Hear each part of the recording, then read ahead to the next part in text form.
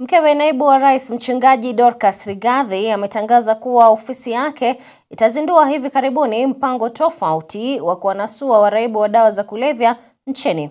Akizungumza baada ya kuongoza hafla ya kutiwa saini kwa mkataba wa makubaliano kati ya mamlaka ya kukabiliana na ulevi na uraibu wa dawa za kulevya na kada na muungano wa makanisa ya Kipentekoste na hata Kiinjilisti APEC, Mchungaji Dorcas amesema kuwa kupitia mfumo huo waathiriwa watapokea mafunzo ya kiufundi na kilimo biashara.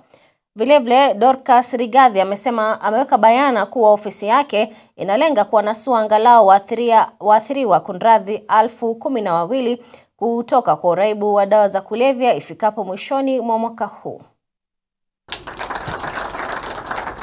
The signing of this MOU is a bold move and a strategic enabler by APEC and NACADA towards a sober society, especially among the youth, particularly the boy child. Drug and substance abuse is a cancer that threatens the lives of critical mass of our youth. It denies the country the advantage of having a youthful that is energetic and vibrant to contribute to the national building. And we know they are our first agenda, and we are going to work tirelessly to see that our children's dreams are revalidated.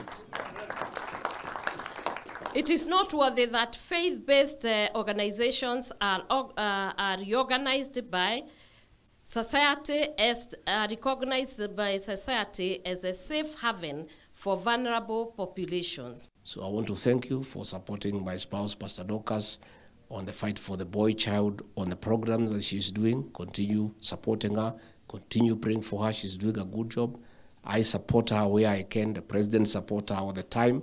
And I'm sure we'll have a good country where people do the right things and where people don't take advantage of the frustrations of our young people for lack of employment to sell them illicit alcohol and drugs and other substances.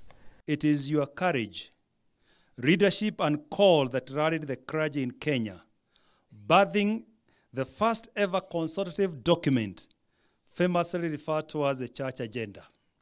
Are you telling us that they have no idea that is happening?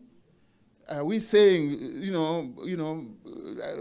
honestly speaking, are we saying nobody has in delay? There is the NIS. There are all these people. Are we saying that nobody knows what is happening? Or are we cowering? Are we fearing to say as it is? We must say as it is so that this fight, we take it to the people. And that's why we need you, because you are the light of the society there.